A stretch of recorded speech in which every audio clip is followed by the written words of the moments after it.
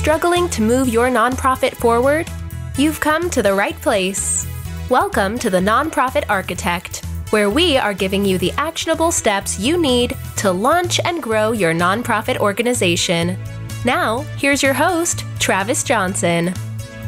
Hey, welcome to the show. I'm here today with Brian Bogert. Brian, how are you doing today?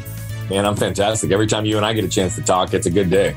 I don't think everyone really understands that. Like, if you get a chance to hop on my calendar, you should probably do it if you're listening to this.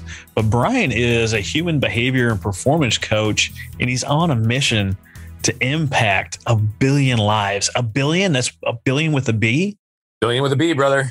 Billion with a B, brother. That sounds like the name of another podcast out there. Billion with a B. Tell us how this works. What do you do? How does it impact the people? Yeah. So I think it's important to give a little context first. So if you'll bear with me, I want to just tell a short story because this will lead us right into the rest of our conversation and it'll help answer that question.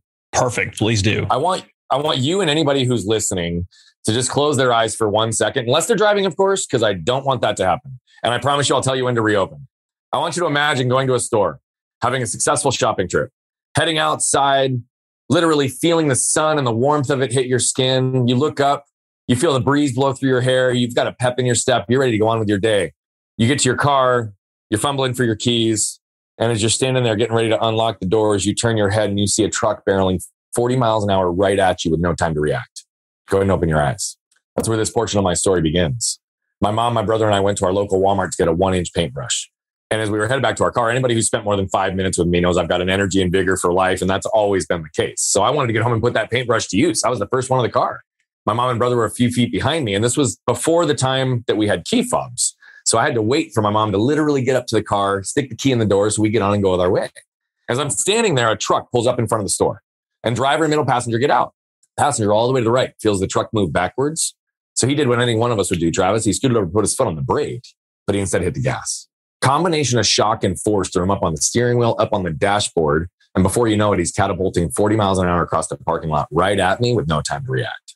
We were in an end spot. He went up and over the median, went up and over the tree in the median, hit our car, knocked me over, ran over me diagonally, tore my spleen, left a tire track scar on my stomach, and continued on to sever my left arm completely from my body.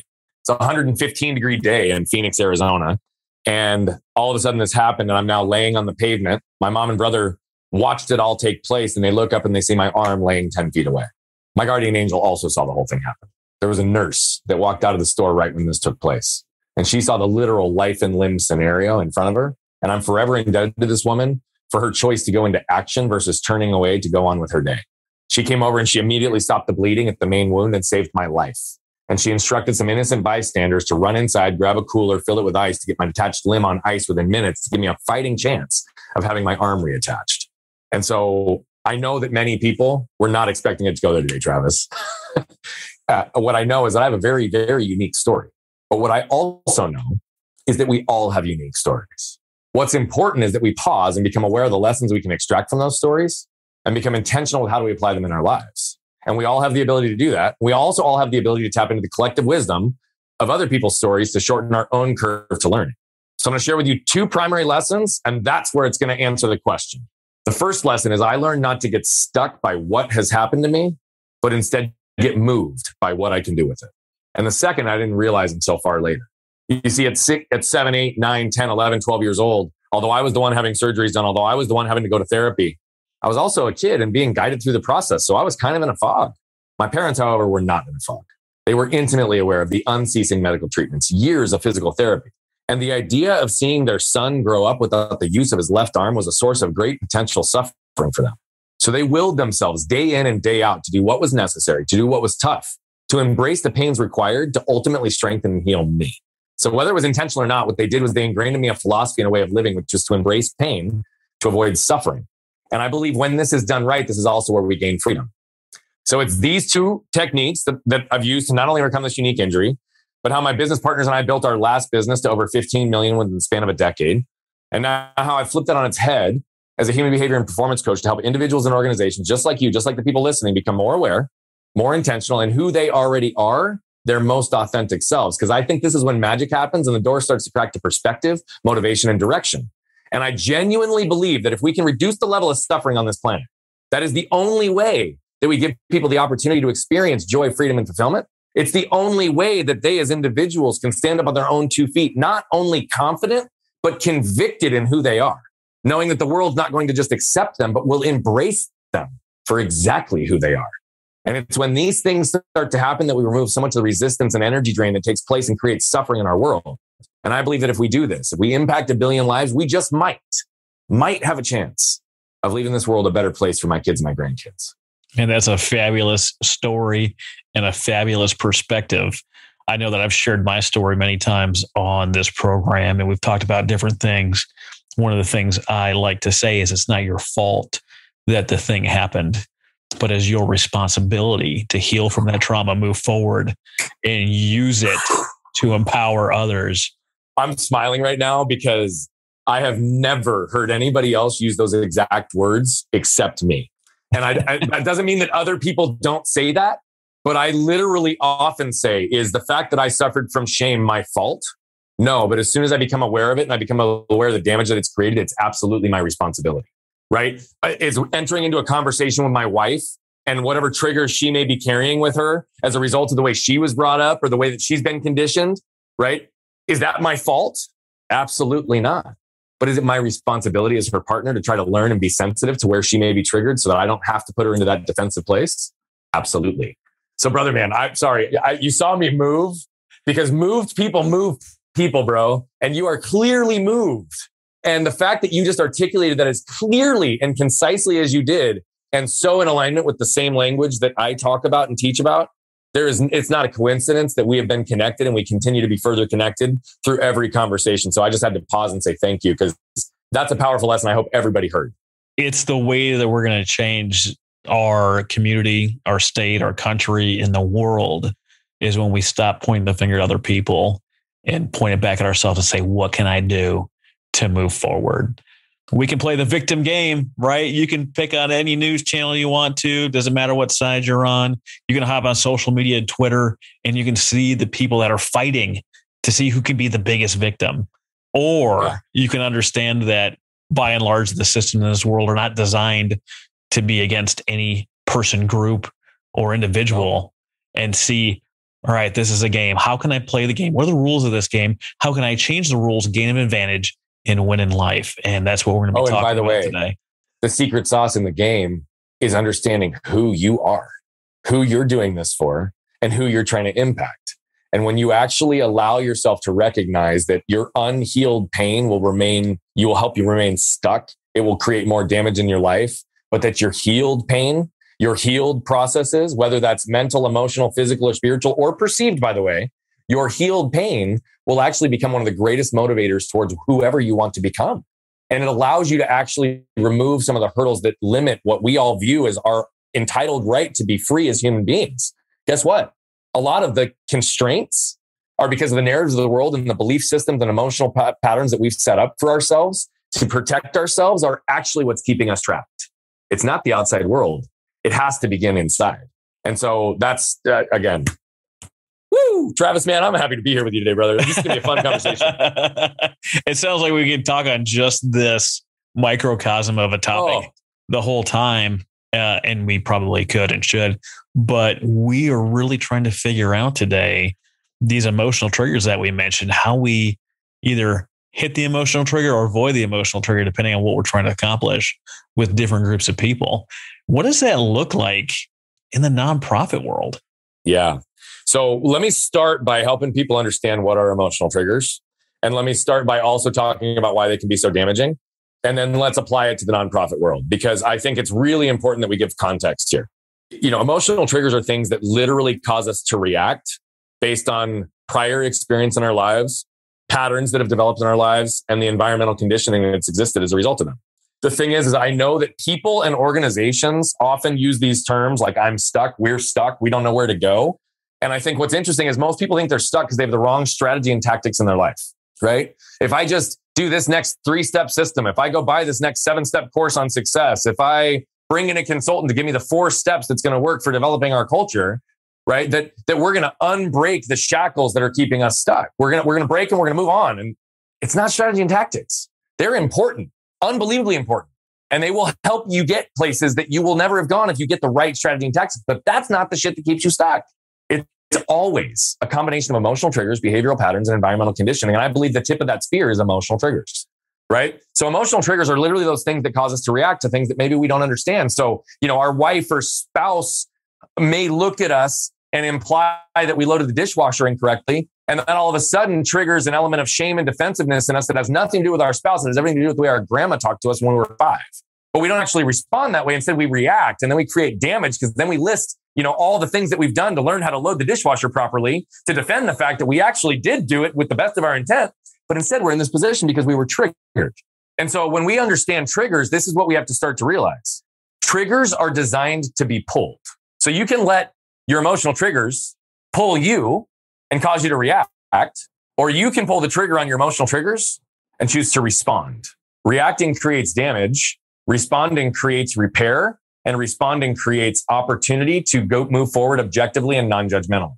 So triggers look like shame and how that impacts people and the way they show up and their worth. It impacts the way that you go into a business meeting and a conversation literally might be for someone like myself who's loud and talks fast. Somebody just as simple as putting the show, you can't be that loud. Like, we're not going to get the result here, right? Which causes me then to shrink and feel badly about myself, change who I naturally am because the outside world couldn't handle who I was. And because I wasn't clear enough in who I was and unpack the shame, I couldn't put myself in a position to say, no, this is me and feel comfortable and good knowing that that's not mine to carry. That's theirs. A trigger cause us to react. And so we have started to not give a 4-step system, but to bucket a thought process and a philosophy that people can apply to their own worlds to be able to take the inside out methodology. Problem with triggers is the outside world has already conditioned us to we need to move fast. We need to actually move forward. We need to be able to do things. So don't let your emotions affect you. Don't let them affect. Don't even pay attention to them. In fact, let's just shove them down. Let's make sure that we just keep that really tightly packed down there. Let's bury that so deep we can barely excavate it, and just expect that means you're not going to explode and react as a result of it. We'll just shove a bunch of pain all inside of you. That's what the world teaches us. They teach us to move, and we'll come back to what that looks like. But the inside out, right? It actually starts with awareness. We have to become aware first and foremost. Our minds process 11 million bits of information per second, but we're only consciously aware about 40.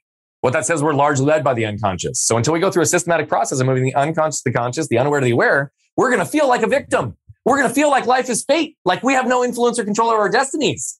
Right now, we're about to literally unpack the secret to help anybody move through this and become free in their own world based on their own definition of success. But it starts with awareness. We got to become aware that we're affected by an emotion, whether it's anger, whether it's fear, whether it's scarcity, whether it's shame. And oh, by the way, a little secret here. I think 95% of people are suffering in some capacity from some element connected to shame. Shame is the ultimate wolf in sheep's clothing because it literally manifests as all these different things: perfectionism, defensivism, all of perfectionism, all the way aboard. How do I get defensive? What are the standards I'm setting for myself? The worth, the scarcity. Okay. So we have to become aware that something has affected us. We have to be aware that emotion has affected us. And we have to start to become aware of where does it affect us? Does it keep us repeating the same patterns in our lives, in our relationships, in our work, right? Does it keep us doing the same things? Because that's what we were told we always should do. Oh, by the way, should is a shame-based word because it implies whatever we're doing isn't good enough. So we have to become aware. The second step is then we have to own it, okay? Ownership looks two ways. Ownership is I need to own the fact that this emotion has impacted me now that I become aware of it. And I need to own the fact that it has impacted me in these ways. But here's the other side of ownership. Most triggers cause some element of damage unhealed, right? So I was talking with somebody yesterday who said, I don't know how to move through this. She was a victim of child sexual abuse and the victim of this through her father. She has a complete deep level of lack of trust for men, no matter what. That causes her wall to go up. That causes her armor to go up in every single scenario. Guess what? She's going to have people say things to her that she's not going to hear based on their actual intent. She's going to hear it through the lens of the world that she shaped for herself. That's going to cause a reaction, which is either going to be to wall off, put off a negative energy, right? Maybe push them away and not actually see what's actually happening in front of her based on this trigger and this deep trauma that never got healed as a kid. She needs to own the fact that, guess what? It was not her fault that this happened to her, but it was her responsibility that this went unhealed and that the reactions caused damage to other people. So you have to own that and actually start to repair in those areas. Then we have to root it. We have to unroot it. What is the root of that emotion? In her case, one of the roots is very clear, right? But there's another one that has probably happened as a result of the messaging and the narrative that she also received because she was a victim. And guess what? We didn't used to know how to handle victims, particularly in the result of sexual abuse and violence. So now all of a sudden she's having to relive her victimhood, re-justify who she is and what happened to her, re-experience the trauma time and time again without actually somebody being there to heal it, because this happened 40 years ago. It was a different time. She had to unroot that and unroot the other ancillary elements of it so that she can move through it. This is the most complicated part. And then we're going to come back full circle. Okay. Because I know you have got a question about nonprofits. I've got a ton of stuff. I got a ton of stuff listed in here, Brian. Movement is really where it breaks down for most people. Most people, if they're really intentional, can become aware, they can own it, and they can typically unroot at least one of the major roots that created this emotion. Movement's the hardest part, because movement is how does it move in your body and how do you move through it in life? Okay. So I'll give a perfect example. I suffered from shame deeply in my life, but shame doesn't show up the same way in every area in my life. And so I have to understand, how does shame actually manifest in my body? How does it move in my body in different environments and situations? I'll give you an example. Okay. Literally, the one in a boardroom was accurate. That was my own story. My entire life, people tell me I'm too loud and I talk too fast and I have too much energy. And I literally shamed myself. So I'd be in that environment and I would literally, somebody would nudge me on the shoulder and I would literally feel myself shrink. I'd bite my tongue. I'd all of a sudden feel like what I was going to say or how I was going to say it wasn't good enough because I'm constantly being judged through the lens of what everybody else is doing. And so shame would literally keep me stuck and trapped there. Shame also would show up though, is because being a husband and father is the most important job I have on this planet. It's my most important role. It's my greatest responsibility. But if my wife would say something a few years ago and she'd be like, hey, are you going to spend some time with our son this weekend? No charge behind it. No negative intent behind it. But guess what I heard?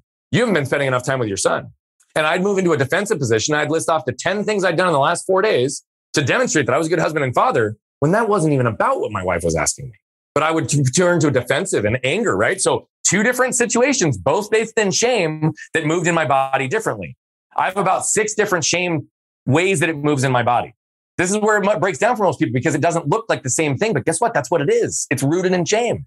So when I can see the 6 different ways that it happens, then I can start to identify and match patterns to those triggers, how I'm getting triggered and how it moves through my body, so that I can pause in those moments, ask myself, is this true or is this based in my trigger?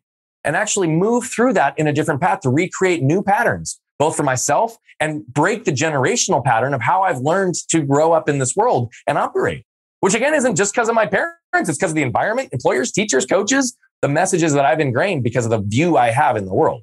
Triggers have to be moved through. And it's highly complex because I told you I have 6 different shame ways that it moves in my body. I have over 50 shame triggers. It's highly complex. But when I can actually start to recognize that and move through this, that's when you get to become free because they no longer trigger you. They can flow through you. You can actually now have influence and control over the way you show up. I'm going to pause because I know I just dropped a lot. You did. I want to unpack some of this and I'm going to try to relate it to something I've learned recently.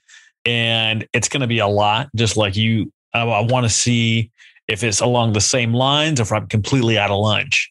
Yeah. Yeah. So I went down to a conference. So we talked about how to reprogram your mind was one of the things that we talked about.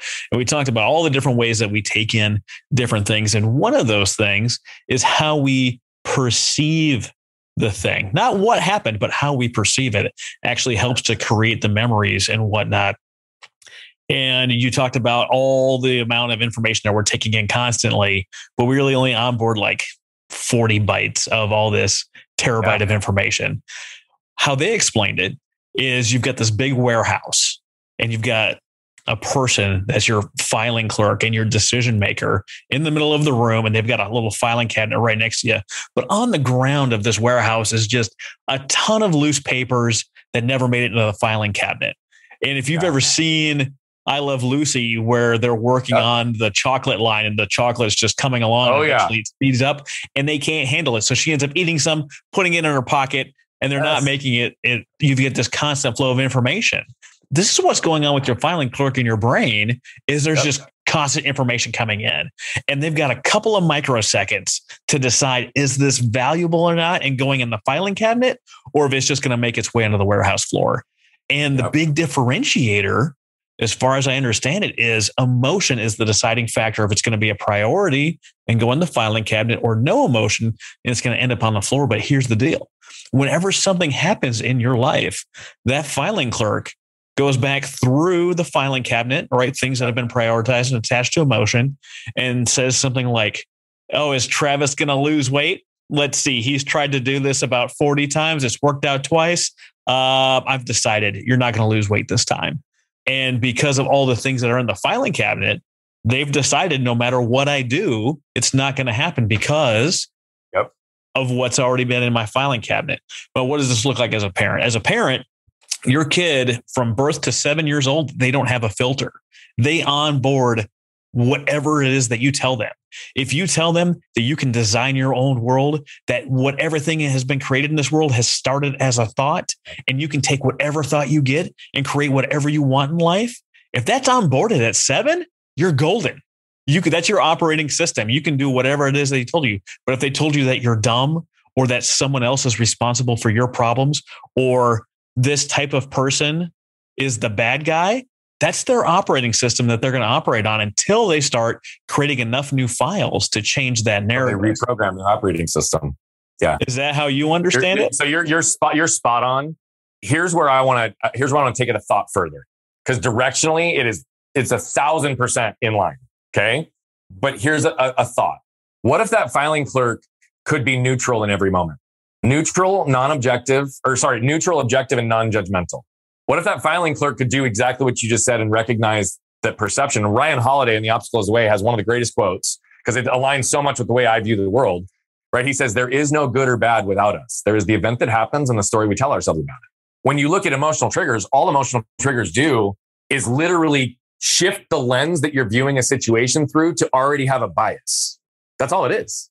Mm-hmm. Right? I told you about the situation with my wife. I told you about what happens in a boardroom. I told you about this one woman that I was talking with yesterday. We have a bias that we have shaped a worldview around that, oh, by the way, doesn't always need to exist. So if we have those couple of milliseconds, but we have a clerk that truly can be neutral, objective, and non-judgmental, like that's where true freedom comes from. Mm-hmm. What we're talking about, though, is the only way to do that is that filing clerk's got to do some double duty for a little while. Because that filing clerk has to go back in all of your old files and actually start the reprogramming process. Mm-hmm. And start to recognize, okay, well, it's this one that I filed back when I was age 12. Well, guess what? Like, I actually did have a jaded lens in the way I was viewing that. And so what it actually did was create a pattern that put me into environments that only conditioned that belief system. And so I've never actually been able to reprogram it because I haven't spent the time in that, right, to go back and do it. So if we don't look at it as, oh, I've got a millisecond to determine where I file it, but we look at these things as not a matter of time, but a matter of place and fit and alignment of who we are in our thought process, then that filing clerk, once they do double dirty and clean up all the old files, which is what I'm talking about, that process of going through aware, own, unroot, and move, that's literally putting your filing clerk in double duty, because they have to not only do this real time, but you have to also go back and actually start to reprogram the old historical beliefs and challenge yourself on, did I see that as good or bad? What was the actual event that happened? What story did I tell myself about that accident? Mm-hmm. And when I talk about pausing to become aware of the lessons we can extract and becoming intentional with how we apply them in our lives, that's what I'm talking about. Like, Absolutely. Go back and look at the events, do the work. Because that filing clerk, once you do all the historical stuff, once they do double duty, now all of a sudden they become like a hyperspeed moving machine in real time and forward pace where you're truly unlocked.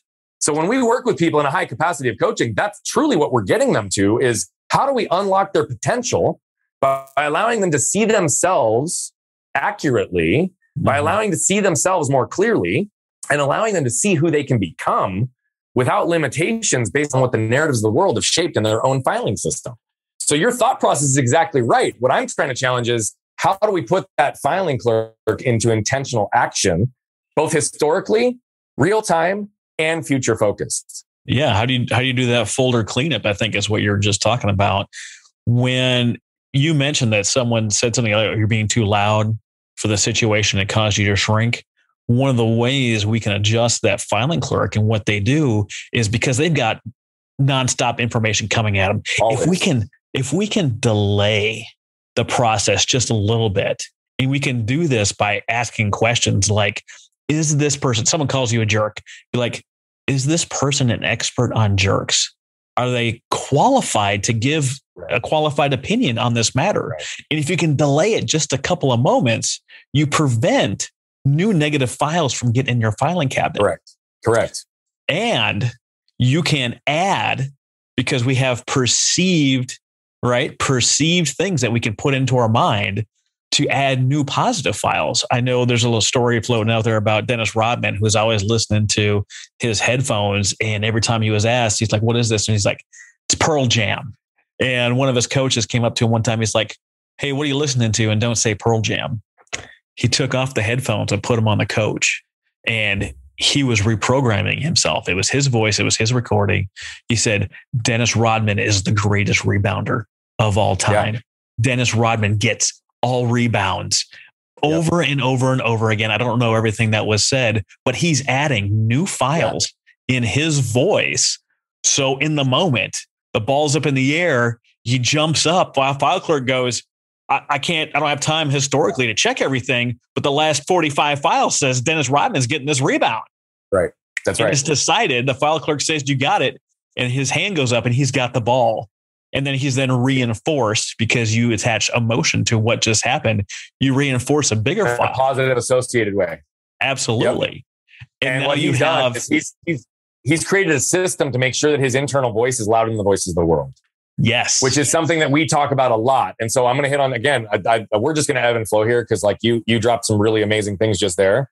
You're right. The thing is what do we do in that moment? Right? When I said we can pause in the movement phase, those are the moments that we can pause and ask ourselves if this is true. That's also the moment when we pause to take a breath. And oh, by the way, our filing clerk in that moment, we don't have to process real time in that moment to know what to do with it. We can also instruct our filing clerk to be like, okay, observed, put this over to the side and earmark it because I need to come back and revisit the situation later. So I can make sure I understand it unbiased, right? Because then once we do it, we can go back in and be like, okay, and ask those questions because we don't always have time in the moment to ask the questions to clarify. Where it gets really cool is when we can start to ask the questions in real time to challenge the thought in the room. That's when the energy really changes.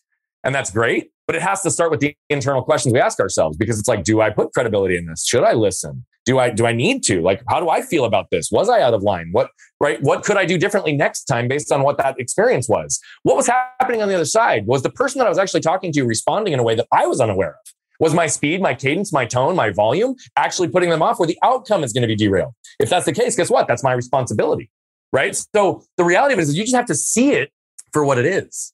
And I've dangled this awareness thing I've used this analogy recently that I'm starting to really like. It's almost like you have a microphone that's hanging from the center of the room. And it's a 360-degree microphone that can pick up everything. Understand it.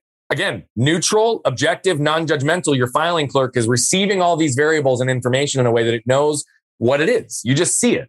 But then when you can move your consciousness from a place that you do that to now I've got a really directional boom mic because I need to hone in and focus here. Right now, I need to hear this and process it and understand it. When we can start to do that from a place of consciousness, that's when we really start to change the game, right? Dennis Rodman, that's all he's doing. And what he's doing is buying into a philosophy that we believe into, which is I am statements. I am statements are an answer to who are you question, right? They're some of the most powerful words that are in the English language because the words that follow I am follow you, right? So I could say, Travis, who are you? And you could answer the question literally based on one of two things, based on the things that you've already done, who you believe yourself to be, the things that you've already accomplished, or based on who you want to become, the things you want to accomplish and where you want to go. Both are equally powerful. But that's why Muhammad Ali used to say, I am the greatest. In an interview, literally early in his career, one of the people said, why do you say that to yourself?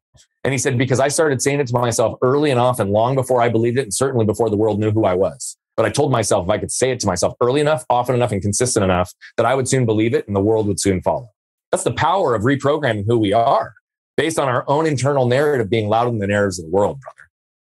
I love that we talk about that from the perspective of inside out, because the problems really come when we define ourselves from the outside in. Like right now, I'm active duty Navy. When we're recording this, I'm not sure when this is going to be live. But if I define myself as my title, my rank or position, like currently it is Navy Lieutenant, Naval Flight Officer, Division Officer of Current Operations at STRATCOM Wing 1. If I define myself by those titles and those external things, when I retire, and I have a feeling that this is where a lot of veterans struggle, I lose that title. I then lose my identity. And if I've defined myself with I am statements that say those things, then when those change, have I lost who I am? Yeah. So by the way, what you just even talked about is the fact that we're actually conditioned from the time we grow up to chase the what. right? What amount of success, what car, what house, what title, what job, what spouse, and it's all based on the shoulds, right? You said it best. In the first 7 years, we're great. We're born as the brightest burning light we're ever going to be. And then parents, teachers, employers, coaches, everybody around the world start saying, you should do this, you shouldn't do that, you should be this, you should want that, you shouldn't drive that car, you should drive that car, you should have that amount of money. Nope, you shouldn't have that, right? And all it does is start creating these whats where we chase the whats. And by the way, I did this. I was deeply broken. Like who I am today is a byproduct of a long journey that we are not going to have time to unpack today. But the point is when you chase the what, you might get it. You likely will get it if you're focused enough, but you're going to lose the who in the way. And part of the reason I'm doing what I do today is because I was running in circles with people making 7 figures, 8 figures in some cases, high 6 figures in a lot of cases. People that had gotten all the whats, the cars, the houses, the money, the things that everybody says we want based on the external definition of success. And guess what?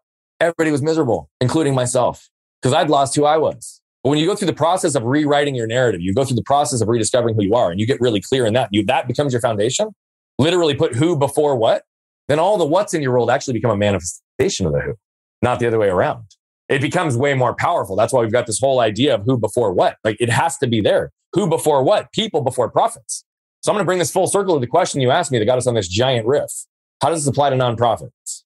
Okay. How can we deploy this in our world as it relates to donors, volunteers, internal staff, all of the people that are going to support our cause, our mission?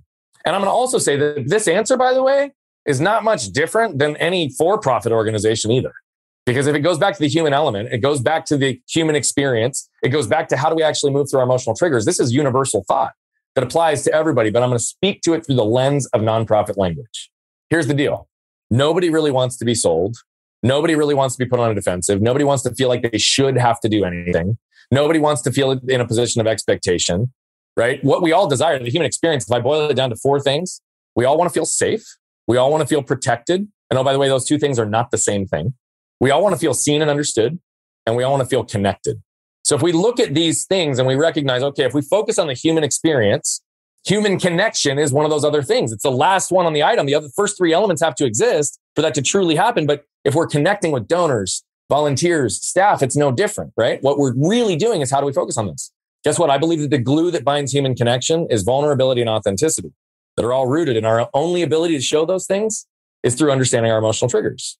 True strength actually hides behind vulnerability. And that's what most people forget, right? The lack of vulnerability is what? Carrying an armor to protect ourselves based on the narratives that the world's created for us that just gets heavier and more progressively heavy over time that starts to actually crush who we are.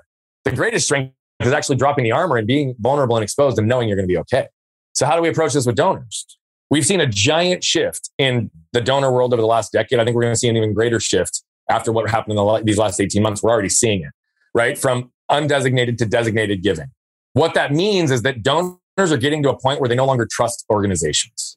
Because if they trusted organizations, they wouldn't have to designate gifts because they would know that for every dollar they gave, it's going to go to the best place possible. So what don't they trust? They either don't trust that the intent is in the right place, that the cause is in the right place, that they have the right systems, the right people, the right whatever, right? That's what they're questioning. So if I can designate my gift, I'm going to give $1 million gift and I want it to go to this program and this entity based on these parameters, and this is the only way it can be spent. What that's saying is I don't trust the organization to be good stewards of the dollars I want to invest in the mission. So how do we better understand where our donors actually want to align their focus? How do we create opportunities for them to be a part of a conversation to create the solutions that are designed in a way that they want? And by the way, not all donors want to do that, but I'm talking about at least give them the opportunity and the invitation. Because all we typically do in nonprofits in a lot of cases is give them an opportunity to give. Right? And come to our annual gala, come to our annual fundraising meeting. Yeah. And what we talked about is everybody that, okay, we're going to get table captains. Let's go do this. Make sure you know, you tell them there's going to be an ask at the end. What does that do? It puts people on the defensive because it's an expectation versus a desire aligned with value that an organization can deliver. So instead, let's change the conversation here. What we have to do as an organization is move through our own internal emotional triggers first. I'm a big believer that you've got to focus on yourself. Then you've got to focus on your staff and your team that you're working on. Then you've got to focus on the volunteers that help perpetuate the mission. Then you've got to focus on the donors. Well, I don't understand, Brian. Aren't the dollars everything? Yeah, that's the way. Again, we go people over profits. It's the same thing in nonprofits, except that in this case, it's saying people over nonprofits. So we're just, right? This is actually even better. But in this case, we're putting nonprofit over people. That doesn't make any sense. Think about that. Nonprofit over people when the whole reason for nonprofit is to focus on people. Nonprofits exist to benefit people in some way. Systems, resources, right? Quality of life, like that's all nonprofits do. They focus on benefiting other people. Yet we lose that. We're like, we got to focus on generating just the dollar first, because otherwise we can't focus on people first and start internal. Build a culture, build a brand, build a system where your folks internally feel safe. They feel seen. They feel protected, and they feel connected to the cause, the mission, and the leadership. It's got to start at the top. But when you do that, you can reshape the organization so that, oh, by the way, we don't have to have our folks going out who are lacking worth, who don't know how to position and ask for the dollars when the opportunity actually comes to have a conversation to ask for it. But here's the beautiful part. If you do all this right, you never even have to ask, because they're going to see it's so logical to give in this place. Why wouldn't you do this? So this is one of the things that we did with an organization a few years back. And I say we, meaning it was truly collectively. I take no credit for this. I was a member of the board. I helped with thought process and doing these things. But it started with limitations with the way the organization operated. Emotional triggers based on their own scarcity, their own lack of resources. CEO, COO, right? They all came together and they came to us very proud. We're gonna launch and they said it sheepishly, by the way. We're gonna launch a $13 million capital campaign.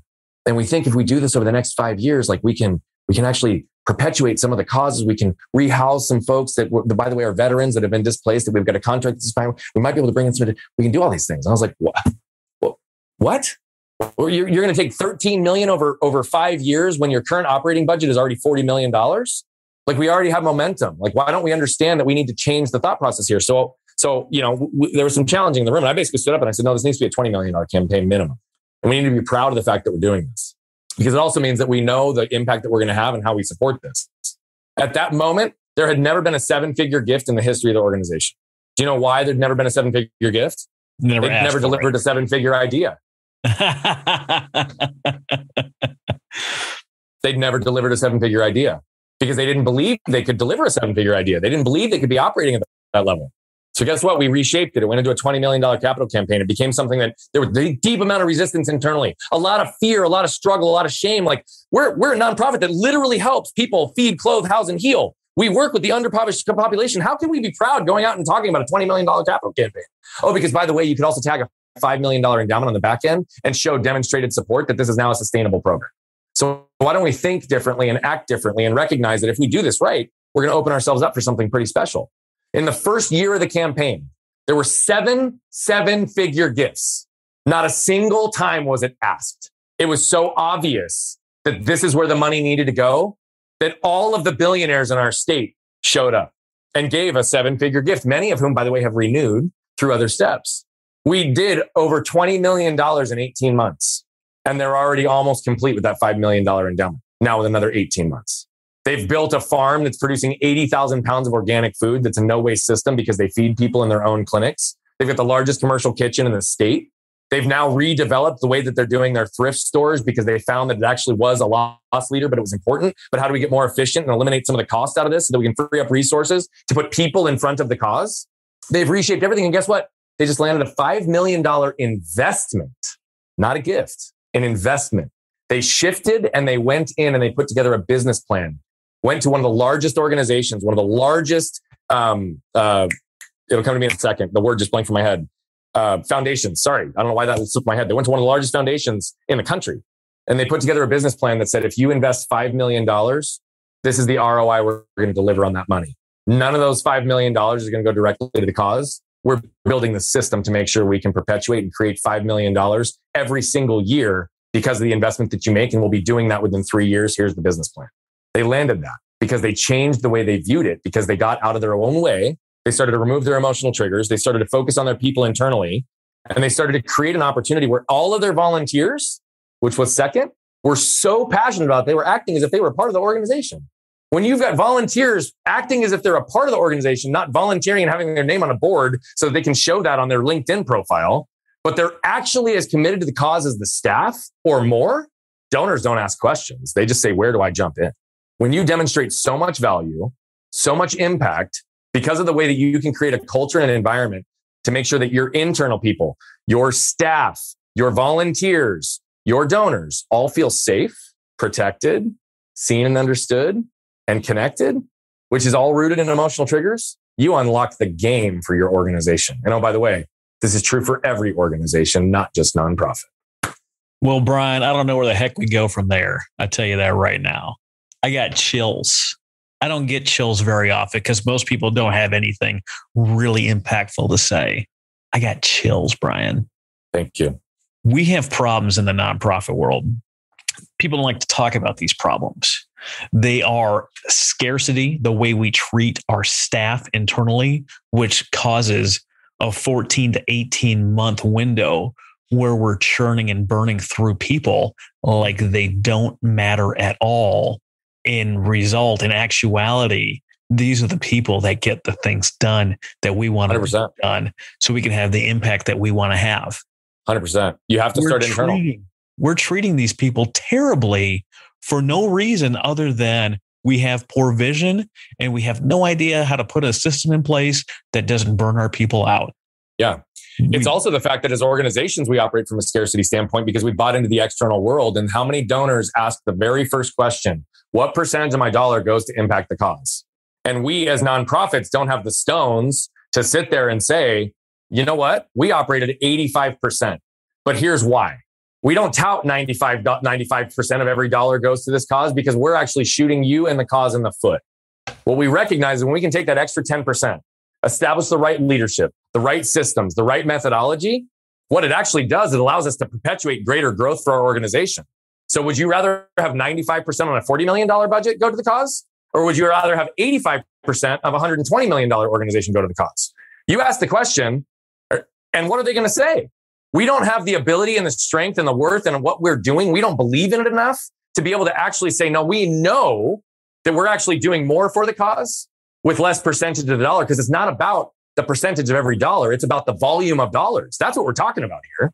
How do we create more impact? We create more impact by eliminating the resistance between how do we actually have more impact and doing it. It's because we say, well, we're going to operate off 95 cents on every dollar. So what do? We don't have leadership. We overwork our folks. We burn them out. We don't give them direction. We don't give them resources. We expect them to be the ones to carry the weight with our donors. But then what we don't recognize is, why do our donors get pissed off and feel like our brand doesn't represent who we are? Well, because our frontline staff who interacts with them, the ones that are actually the face of the organization, are miserable. Why would they want to give dollars to a miserable representative who's faking it clearly to show up because it's their job to raise funds? What if we flipped it on its head and we invested in our people? Then we don't even have to ask. You can't expect to call up Emmitt Smith out of retirement, pay him league minimum, and expect to win the Super Bowl. That's my point. You can't do it. Invest in your organization if you really want to invest in your cause. Absolutely. Absolutely. We've seen examples time and again where people had a $6 million marketing budget and raised an astronomical amount. And then some hatchet piece came out in the news says, I can't believe they have a $6 million marketing budget. They took it down to a $50,000 marketing budget and they raised less than 4% of the previous year's earnings. It is not the percentage. It is not the dollars. If you want to impact millions upon millions of people, it's going to take millions upon millions of dollars. But guess what? The system is broken. And we as nonprofits are perpetuating the brokenness because we aren't standing up for how it actually needs to operate. Truthfully, Absolutely. At the end of the day, if we had the courage as nonprofits to stand up to donors, to literally challenge that news story and say, yeah, guess what? Here's what actually happened because of this news story. We reacted based on our own emotional triggers because we didn't want to lose the donors and the credibility based on our brand because we weren't confident enough in who we were as an organization. So we changed it and we reduced our $6 million budget to 50. But here's what happened in terms of impact. So by the way, why doesn't that news story get aired? And say, guess what? Our narratives are broken. You guys put this narrative to put pressure on this nonprofit. And guess what? All we did was impact the people we actually cared about, that they were supporting through their cause. It's backwards. But why don't we fight for actually making an impact? And I don't mean fight like create tension. I mean, stand up for what we believe in. Scarcity and fear. Emotional always triggers. Back. It's the root of everything. And emotional triggers. If right now, I'm a soon to be veteran, right? I'm active duty right now. There is 53,000 plus nonprofit organizations dedicated to helping military. What you don't see is all the squabbling between the groups. What you don't see is people putting out reports of actual tangible impact and numbers. The Veteran Golf Association is a fantastic organization. They have competition. They have teams. They keep score. And for 13 years, they didn't have a single suicide up until a couple of weeks ago. But why are they not putting out their successes of 13 years without a single person? Because that's not what we focus on. We focus on profit. We focus on what are we doing? Guess what? Have you heard me give any goal for our organization from a monetary standpoint? No. All we're measuring is impact. Now, do we have to be aware and knowledgeable of what our P&L is so that we have the resources to support the people and perpetuate the cause? Absolutely. Am I going to run and be a good steward of our business? Absolutely. But we're measuring it based on impact. We're chasing a billion life impact because that's the only thing that matters to me. Money will produce itself. It proves itself every time we focus on it less. It just manifests into people's worlds. It's insane. When we focus on impact, all of a sudden we're removing the resistance that's allowing us to receive what we need to perpetuate the impact. It's no different here. But you're exactly right. Here's the other thing. Brene Brown outlined in I think it was Dare to Lead that she wrote this. And I'm going to butcher the numbers, but it's fascinating and it's the truth. Think about it from a military perspective. The 1945 Military Leadership Handbook had over 140 references to emotional things. Emotional resiliency, emotional intelligence, trauma, PTSD, understanding what these things are. The field book for the military today has 0. They focus on situational leadership, organizational leadership, positional leadership, all of the above that have not, they just take the people out of the process. And so you talk about the military, think about that. If one of the things that protects our country has lost sight of the fact that we're dealing with people, not machines, we aren't focusing on emotional triggers. And by the way, this isn't a bash on the military. The point is, I'm trying to bring that this needs to be a conversation in every organization. We need to start remembering that it's people first. Everything in this world is about people. Everything. So when people ask me what I'm an expert in, that's what I answer. I'm an expert in people.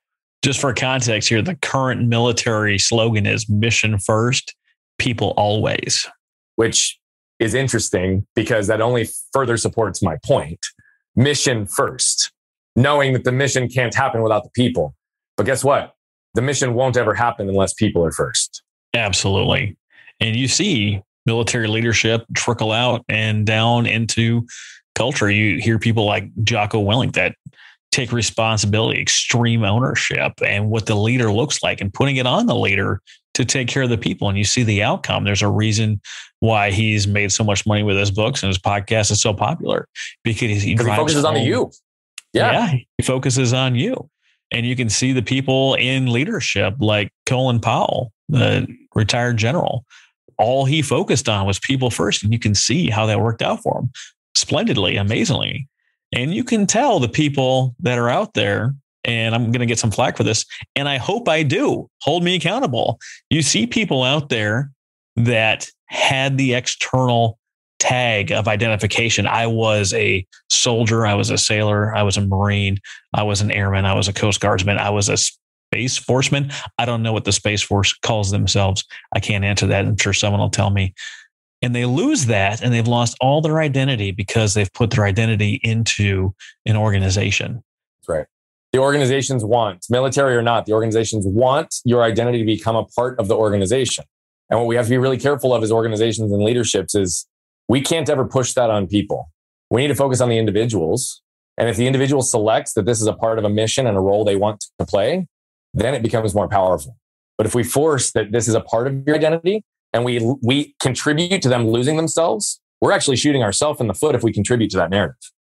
Absolutely. We're missing things in the nonprofit world, in the veteran world. We're missing something called accountability. Yeah.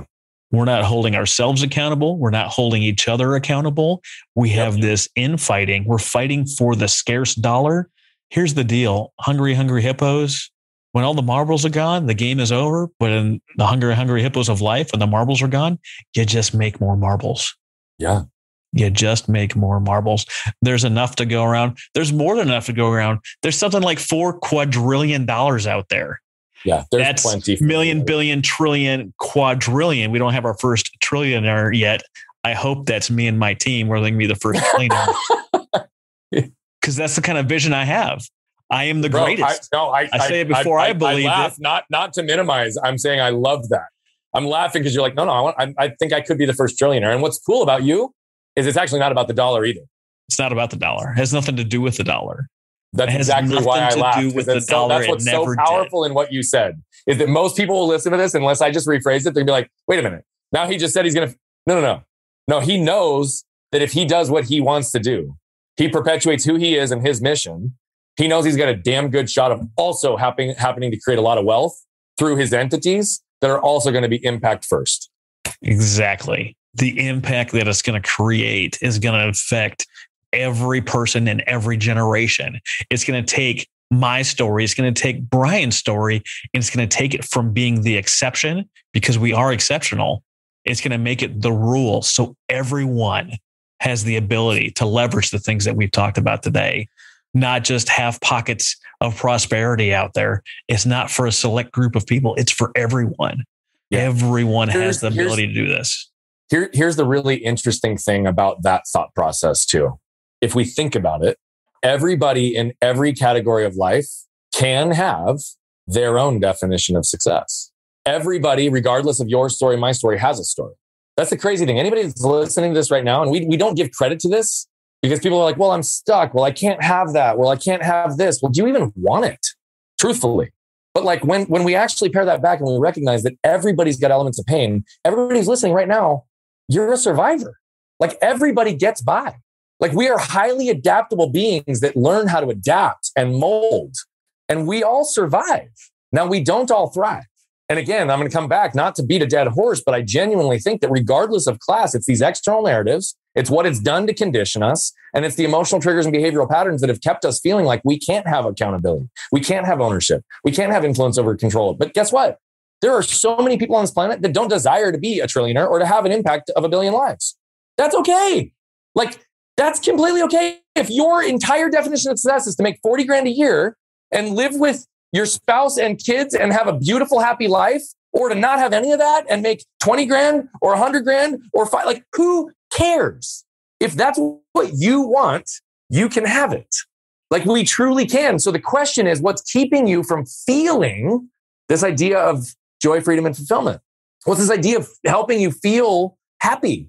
It's all these external narratives and the shaming that we do and self-judging we do, telling ourselves that we're not where we could be, or I can't be like Travis, or I can't be like Brian. You're right, you can't, because you're not me. But I can't be like you. I can't do the things you do. I don't know what your world looks like. I don't know the perspectives that you bring to the table, right? The pain that I deal with is not your pain. Your pain, though, is your pathway to success. You just have to start to recognize that, like, truly, it's okay to live whatever life you want. So if you really want to go from just surviving, which all of us have already done, we've already gotten by, we're highly adaptable. That's amazing.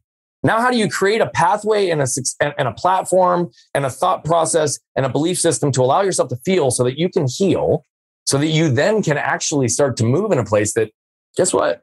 You can have everything you want because you can thrive, regardless of what level that means to you. So that's the thing that's crazy about this, is everybody listening to this has no better or worse opportunity than you or I. We're all survivors because we're here.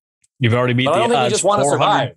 400 trillion to 1 to even be born. And the fact that you're still alive is insane. But the best I can do with all of my effort, all the mindset, the best I could do is be the second best Brian. I could put everything into chasing you and what you are and who you are and what you've built and what you designed.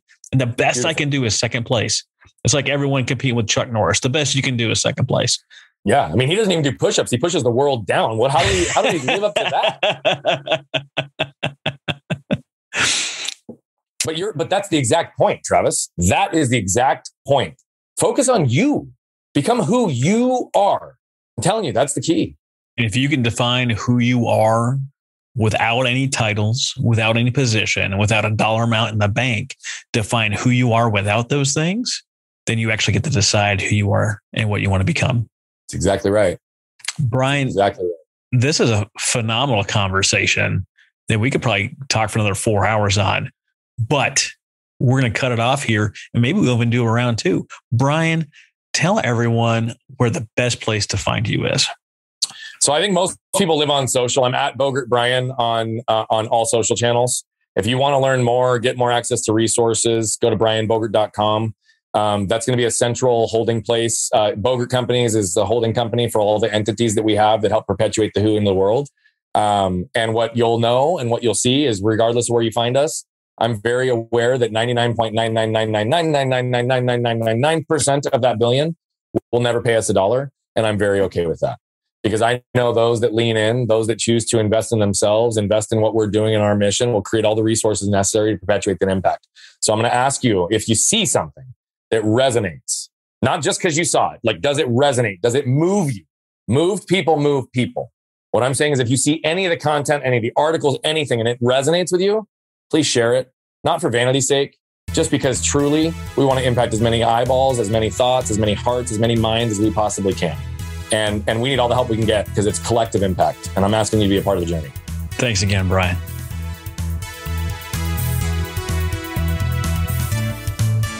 You've been listening to The Nonprofit Architect. To listen to all our past shows, visit nonprofitarchitect.org. And be sure to subscribe, rate, and review our show. Thank you.